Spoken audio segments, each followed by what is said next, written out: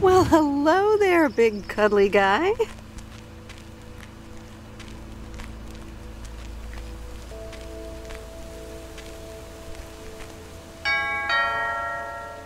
Oh, look, Genevieve! A new mailman! Hello there! What's your name, then?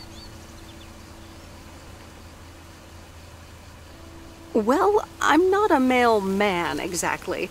I'm Meredith Weiss. Heavens, I meant no offense. It's just that mailwoman doesn't sound right, does it, Genevieve? Weiss, of course! You're Emily's girl, aren't you? This is Meryl Weiss, Genevieve. She used to live in town years and years ago.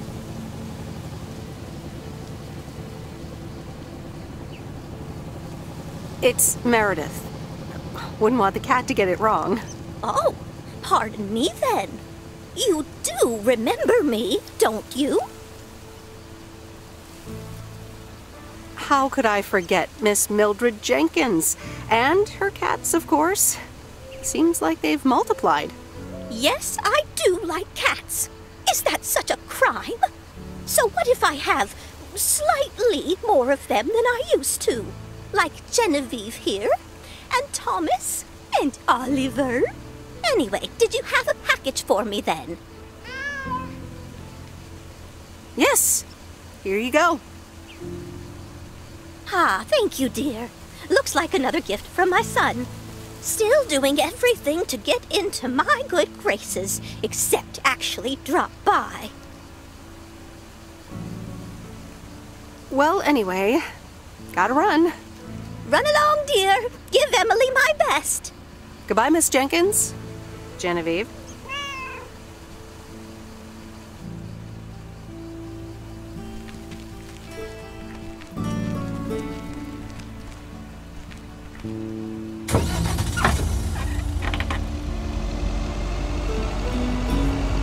In a few days, I won't even need that map.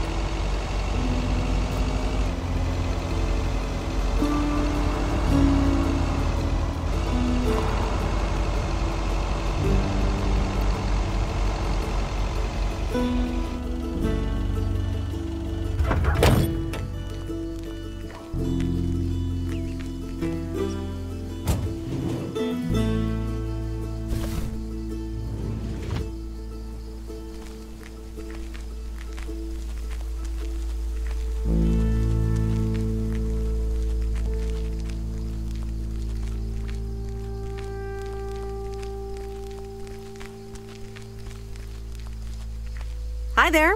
I've got some mail for this address. You're not Frank.